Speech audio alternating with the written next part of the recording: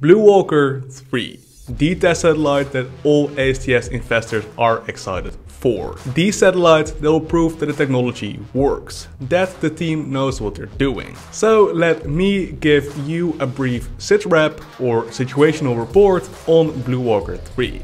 Let's get into it. BlueWalker 3. First, quick overview, what is BlueWalker 3? Well, to understand what role BlueWalker 3 will fulfill, we first could understand the ASTS business plan. And in dum-dum language, ASTS wants to create a fancy satellite array up in space which shoots down fancy 4G and 5G signals to your smartphone. And well, they are one of the first ones to ever really attempt this. There is no current smartphone to satellite or satellite to smartphone constellation. And let me be fully fair, ASTS hasn't really achieved this just yet either. However, ASTS has previously launched a different test satellite, BlueWalker 1, back in 2019, which was a pretty smart move. You see, BlueWalker 1 is this really tiny satellite shown here, and they used it in a pretty ingenious way, but they did not use this satellite as they will use their future test satellites and their future BlueBird satellites for the actual constellation. Basically, BlueWalker 1 was just a fancy smartphone like you're carrying in your pocket launched to space. Why would ASTS do that? Well, thanks to BlueWalker 1, ASTS was able to perfect their technology down here on Earth. On Earth, where mistakes are easily fixable. So basically, to test their technology, ASTS shot their signal up from Earth, received it in space and sent a signal back down here to Earth. And this is actually the exact same way the BlueBirds will operate in the future, or how the actual ASTS constellation will operate in the future. But this is just the other way around, which is, in my opinion, a pretty smart move. But now with BlueWalker 3, it is finally time for the real thing. It is now finally time for a full-size satellite to be shot up to space to test the real technology the right way around. And like I said earlier, BlueWalker 3 is that test satellite. It is that satellite that will prove the technology works once and for all. So this is the most recent picture of the BlueWalker 3 satellite that the CEO of ASTS published on his Twitter account. And of course, a member of the Space Mob turned that one picture into this insane render. So full credits to Nico Pen on the AST Space Mobile subreddit. Anyways, this satellite, BlueWalker 3, will look very similar to the BlueBird satellites that will make up the actual constellation in the future. And if this bad boy works, if ASTS can get the satellite to do everything they expect it to, well, that will legitimize the ASTS tech, it will legitimize the company, but it will also de-risk the hell out of the ASTS company.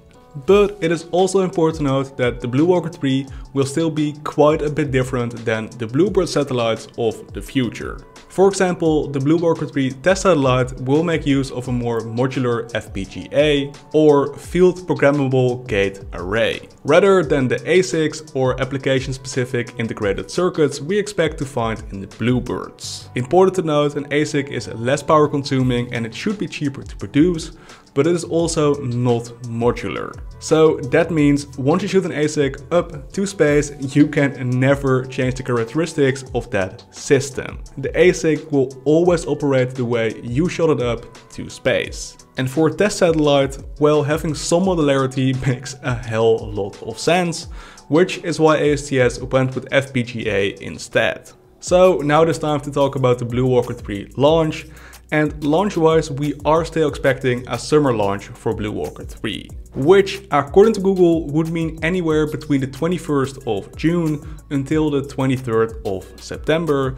And in my opinion, the last 2 months, so August and September, are most likely. And of course, we did recently get this 8K filing, so basically we are looking at a multi-launch agreement between AST Space Mobile and SpaceX. And this agreement runs all the way until December 2024, and the terms of this multi-launch agreement include the launch of the BlueWalker 3 test satellite and the first BlueBird satellite. Also, SpaceX and ASTS have established a framework for additional launch service agreements relating to the launch of future BlueBird satellites. And as we can see here, ASTS will pay an aggregate $22.75 million for this launch agreement. And that is pretty big. ASTS is now verbally, but especially monetarily honing in on that summer launch. And if the company weren't confident in their latest time frame, well, they also wouldn't be paying this fee.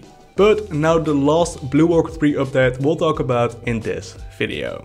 I don't understand how they keep doing this, but Reddit user CatSayApex has deducted from this one picture that the center of mass is slightly ahead of the center of drag on the BlueWalker 3 test satellite. You see, if these two lines, the center of mass and the center of drag, were at the exact same spot, the satellite would be a spinny boy in space. It would look like a freaking frisbee. And well, CatSayApex seemed to argue that with a slightly leading edge center of mass, well, the satellite will be way more predictable in flight. They argued that with a slightly leading edge center of mass, it would almost be like an arrow flying in the air. An arrow also has more mass at the tip, which makes it way more predictable in flight. So yeah, those are the main BlueWalker 3 and the main ASTS updates I have for you guys today.